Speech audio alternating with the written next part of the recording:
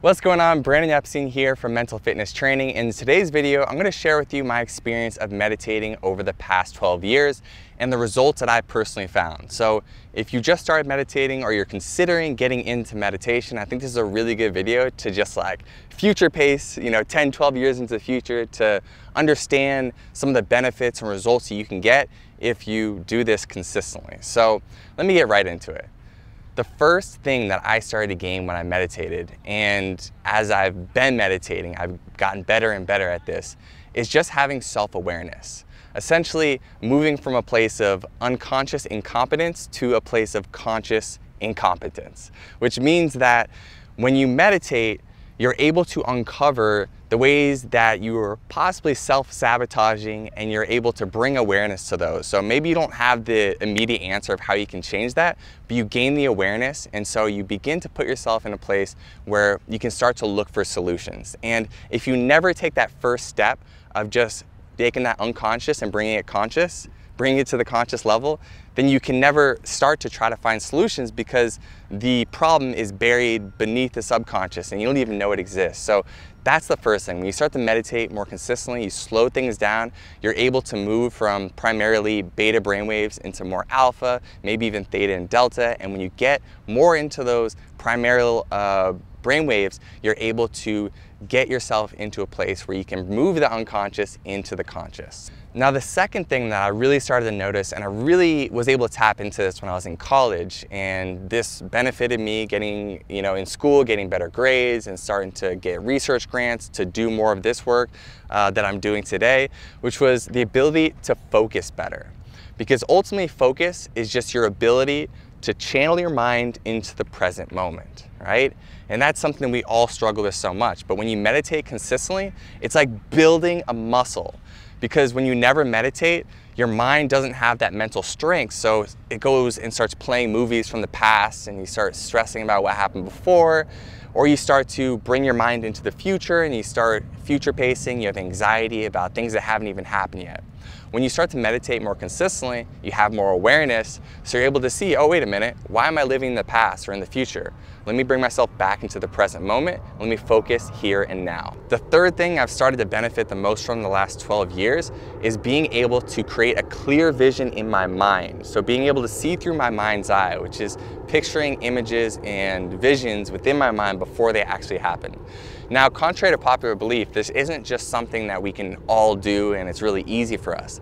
It's actually something that you can build as a skill like anything else. The more you practice it, the better you get. So the more you close your eyes and you try to visualize what you're trying to create in your life, the better you get at it. The more details you can see, the more clear it is, and the more easy it is for you to have a vision to try to create in the future.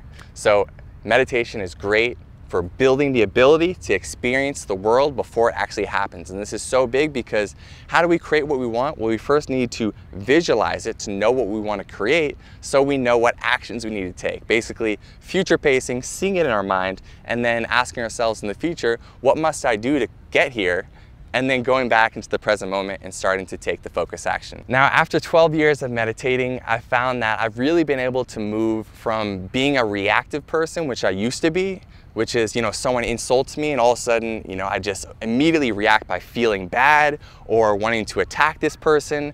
And now I'm able to just observe more. I'm not really triggered. There's almost this like empty space between me and the event that's coming on.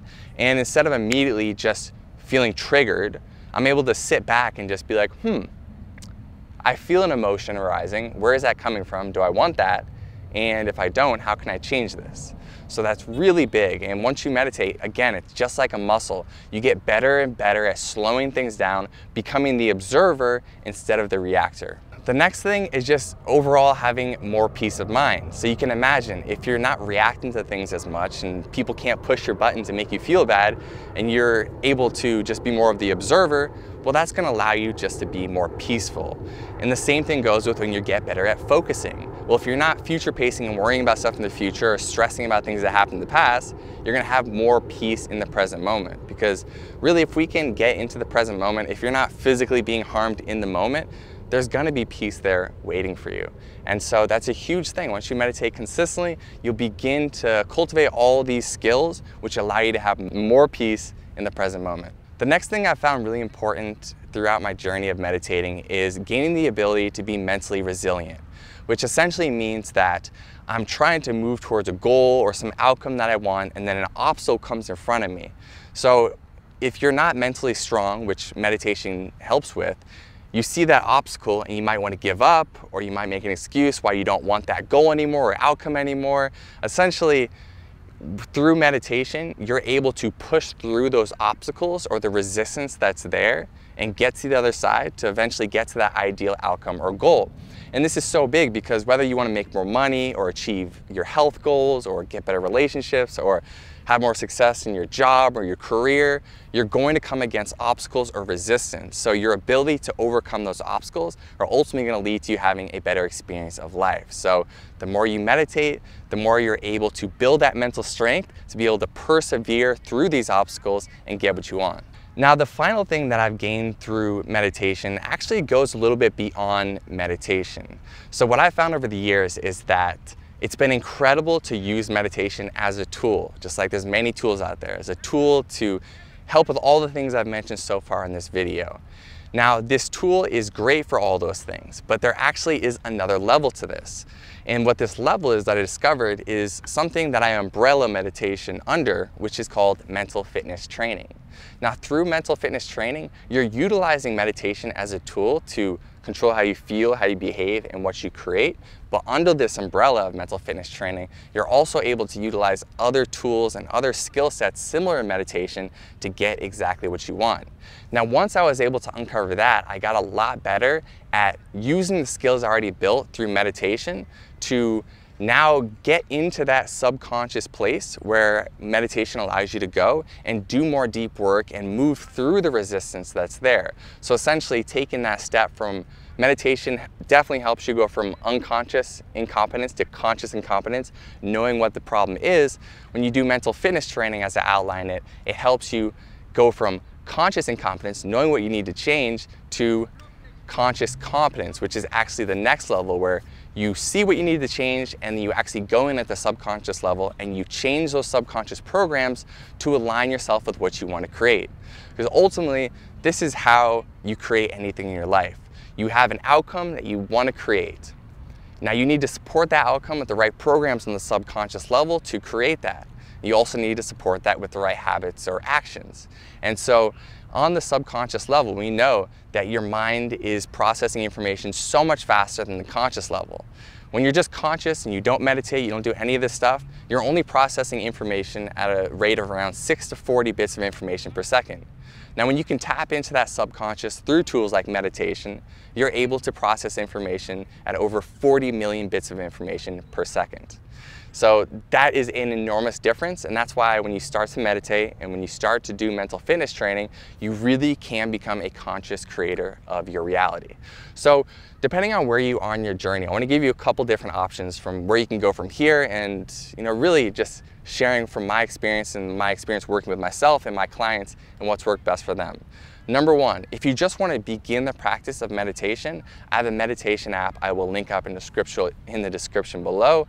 And that's going to give you a number of guided meditations that are going to help you build the practice, build a habit of starting to meditate consistently, and also starting to feel the way you want to feel, and help you with everything from sleeping better to feeling less anxiety and really feeling more focused to achieving your goals. Now, if you're someone who's feeling ambitious and you're like, you know what, I've been meditating for a while, is there another level to this? The answer is yes. The next level is mental fitness training. So if you're interested in that, I have a free mental fitness training book. I make it available to everyone who's in my community. That's also linked up in the description below. Just go over to my site, put your email in it, and I'll send it right over to you. And through that mental fitness training, you're going to become a conscious creator of your reality, where you can control how you feel, how you behave, and what you create in your life. But it all starts with controlling how you feel, because you probably know this. Anytime you feel good, you intrinsically feel motivated to take more positive action and create more positive outcomes in your life. When you're feeling bad, you're more likely to participate in negative habits, or you're more likely just to do nothing at all and stay stuck where you are. So the first step is beginning to feel good, because when you feel good, it empowers you to take better action and create better outcomes. So I hope you enjoyed this video today. My name is Brandon Epstein. If you want to follow me personally on Instagram, it's linked up in the description below as well. Brandon Epstein _ is my Instagram. You're more than welcome to drop any comments or questions you have below. If you want to know anything else about my experience meditating and the results I've gotten over the last 12 years. If you haven't already, I highly recommend you start meditating. It's the gift that keeps on giving. And finally, thank you so much for watching this video. Subscribe if you haven't already, and I'll catch you in the next vid.